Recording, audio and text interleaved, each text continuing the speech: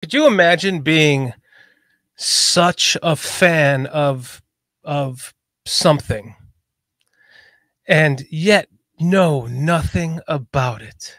Right? Let's just say you were a huge fan of knitting sweaters, right? Yet you had no fucking idea how to use a knit and some thread and make a sweater out of it, right?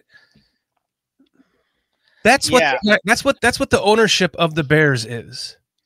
And for them to not know, if you claim that you've grown up a fan and you're a fan of this team, well, damn it, so am I, Dave Ski, Paul Ski, just like you would expect George Hallis have had to, only times a million, right? Because he's the actual family member in on the team that's going to inherit it potentially.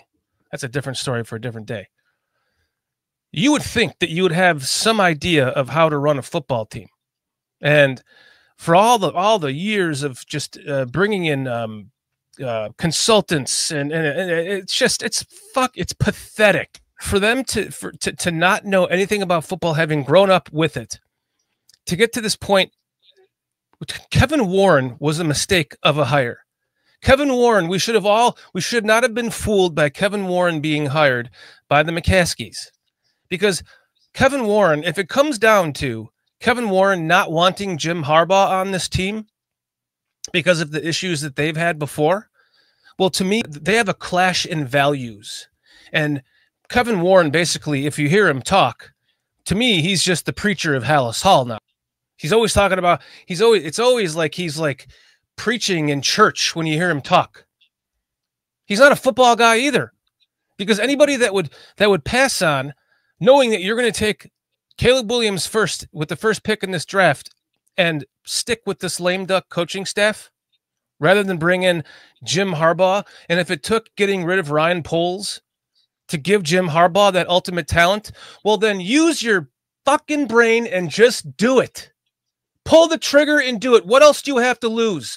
Why does it always have to be a yes man to the McCaskies? Why? Yeah, and you know what? We'll do the ping pong here because me and David go back and forth on this all the time, Shorty, all the time, and he feels, I think, a lot like you. So I'll be the guy on the other side of the court here. So if some billionaire comes in here, do you all of a sudden have a football guy now in the front office? No, you still just have a businessman. And at the end of the day, that's what they're trying to be, is businessmen and not football guys. But that's most of the franchises.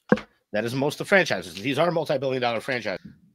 For me, when I put like percentage of blame on things, ownership tends to get the least. Like the fact that you didn't have your guys ready on special teams is a trickle-down effect from coaching. The fact that Caleb's out there, getting sacked 7 times, 9 times, 7 times again in 3 games this year, that's a trickle-down effect from your GM not putting the proper talent on the field. Which is a trickle down from the ownership, because the fact that you don't move on from Eberflus, the only thing I could think of is financial. If you have him under contract and you don't want to pay 2 coaches at once, that is cheapness of the ownership then affecting football operations. I don't mean to interrupt you, but if they interviewed Flus before they hired Ryan Poles, so then all of a sudden Ryan Poles he becomes his number 1 guy. Like, to me, you could have put him in the lineup of coaches and picked out Eberflus as the McCaskey guy. Sorry to interrupt you. So they did the first round of interviews. They hired Poles, and his choice was between the second round of interviews, which was Eberflus, Jim Caldwell, and Dan Quinn. Right? And I remember at the time thinking I would want Dan Quinn just because he's more experienced. Now, I want to tell you, like, John Fox, in my opinion, was the last real coach we had. A lot of people give him shit because of the results of the seasons, but honestly, he came off of a Super Bowl appearance team where they got embarrassed. He went up to ownership and was pissed because he can't run his offense. It's Peyton Manning's offense. I'm just here as a defense guy, and he left a Super Bowl appearing team. I think one of the only coaches to do that, to come here and do what? Overturn a locker room in 3 years, and that's exactly what he did. He replaced almost everybody in 3 years, and he did it with a smile and then retired. And I've always said, hats off to that guy, because he came in here and did his job, and it was here for that reason and that reason only. However, under him, what did you get? You had Adam Gase get a head coaching opportunity. Why? Because he all of a sudden fixed Jay Cutler. You had Vic Fangio here, left from John Fox. Why? Because this is an experienced coach towards the end of his tenure in the league. He knows guys. He knows staff members. Okay, this isn't his first time around the damn block. And that was my issue with Eberflus. It's like, okay, so you're promoting Luke Getsy from quarterbacks coach to offensive coordinator, never done it before. Okay, Shane Waldron's out there. Anybody can get him. Like, you don't have an established philosophy. You don't have established coaches. You're firing coordinators left and right. There's a lot more issues than what's going on the field. And that's why I really wanted a guy like Jim Harbaugh. I didn't even care if people thought he was good or not good or liked him or didn't like him. I don't care. I was like, he will bring a legitimate staff in here, turn the culture around, which is exactly what the Chargers players are saying right now. Our culture has been turned around. We love Jim Harbaugh. We'll take a bullet for him. They're 10 weeks in.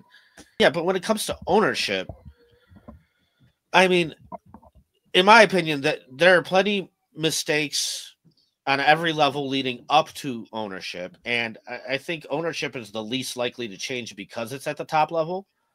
And when you look around the league, I mean, there's plenty of examples of worse owners that have won. Tampa Bay's ownership is not very good. You know why they won? They went out and got Tom Brady and Bruce Arians. I'm going to try to work my way back to what everybody was kind of addressing. So the Kevin Warren thing to me, Shorty, I mean, it took me about, I think me and Paul talked about this. I was like, there was some hope there. I think within 6 months, I knew what this guy was here for, and it was purely for stadium building. The only things on his resume were managing the Big Ten, and it's not because he was a football guy. It's because when you manage like 10 schools, you're not a football person. You're not a sports person. You're a business person. Right. So you're managing the inner workings of the business relationship. So that was never, to me, indicative of him being like a football dude just because he managed a football 10 program. 2, he was not in charge of the Minnesota Vikings by any means. As soon as they built Target Field, he was out. Why? Because he was there for one reason only, build that fucking stadium and go away.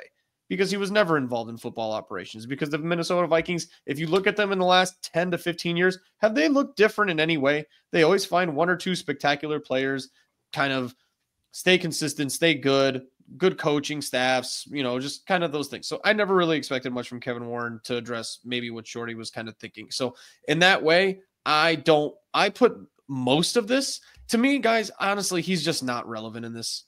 He's by name only a guy that you're supposed to run paperwork through, but I think you can literally remove him from the hierarchy of like who reports to who, and nothing really changes. I truly believe that, because even in the background of like Hard Knocks, we saw him, he got a packet of paperwork. Hey, we're going to do this with DJ Moore. And he goes, flips it 3 times. Looks good to me. Because he's just, that's what his job is. It's almost like he's a delegator on behalf of the McCaskies, but there's just like, it's just a way for George to say he's not involved, but still be involved by proxy. So that's how I feel about that. 2, you're talking about people being business people, Shorty, about like, the McCaskies treating it like a business and stuff.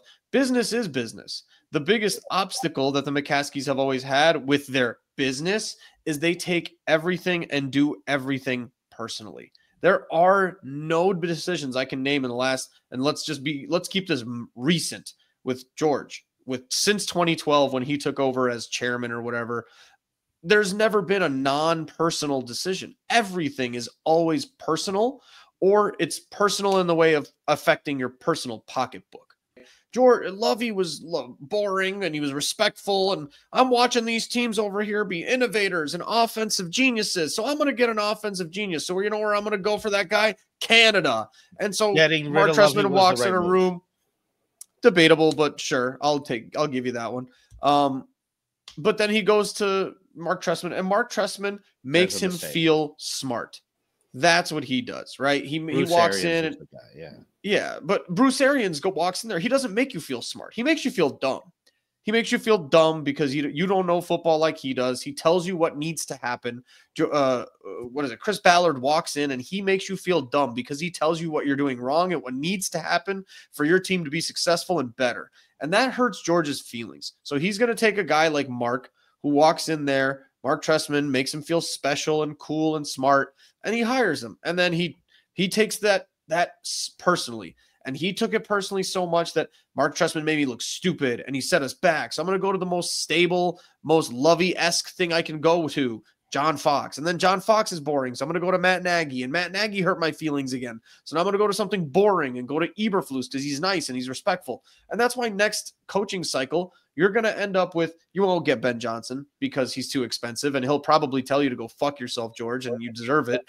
But you're not going to hire him because he's going to tell you what you've been doing stupid. You're not going to take somebody like, I don't know, Vrabel. Vrabel's not going to walk in here and take your shit. You're not going to get Stefanski because Stefanski knows what he's doing. You're going to get you're not going to get anybody. You're going to get third or fourth most popular offensive coordinator candidate on the board, or you're going to get like Lincoln Riley, and it's going to be a catastrophe because, and I've been saying this for like 3 weeks, we're going to get Lincoln Riley. That's what's going to happen. We're going to give him a payday. He's going to get an upgrade. And yesterday, Caleb in his press conference is like, what do you do during all this adversity? Well, I call Lincoln and he tells me to just keep going. And I was like, that's it. There it is. It's right. Fucking George heard that and goes like, who do you call? Lincoln? Let's get him. And that's how I just feel about it. The meddling it's going to be what it is. And this year I just had the expectations that we could overcome the adversity of our own coaching staff. But this season, I think, is teaching a lot of people that coaching fucking matters. It matters so much. And the reason I'm so mad about this year is because it was so avoidable and the writing was on the wall and we all saw it coming. And now the things he does bad are overwhelming what any good he could provide you. So I think that's the reason I'm finding it hard to watch games and come on here and talk about this stuff over and over is because this season's lost. It's a waste of time. It's gone. It's gone. It was gone 2-3 weeks ago. It was gone after Texans, and me and Paulie's brain, we were done after the Texans game. Definitely gone because we just Commanders. Well, the Texans created a blueprint for every other team that they did wind up using more recently about how to get Caleb to be uncomfortable. Blitz him. And what did we said? There was no fixing what the Texans did mid-season. It's a and that's why we were just like, this is done. You can't overcome this. Yeah, you have an obvious flaw that's extreme, and people are going to take advantage of it. And I think is it Thomas Brown? Thomas Brown came in, and he just demonstrated to me how inept and incompetent professionals are. So like Shorty's talking about people who are hobbyists and they suck at it. Imagine sucking at your job this hard.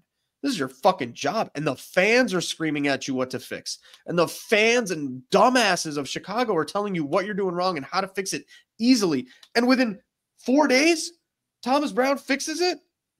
Because I don't think whenever you use like a 31 out of 32, I think Thomas Brown did not have a top 5 offensive coordinator performance, but he was like 18. He was the 20th best coordinator in the league yesterday, maybe 20th. And that would have been good enough to win you 2 more games so far this season. And we've been screaming about the things to change and improve, and it couldn't do it. And so you ignored it. And that, or you were just so stupid and overwhelmed by it that you didn't know how to fix it, which is maybe a worse problem.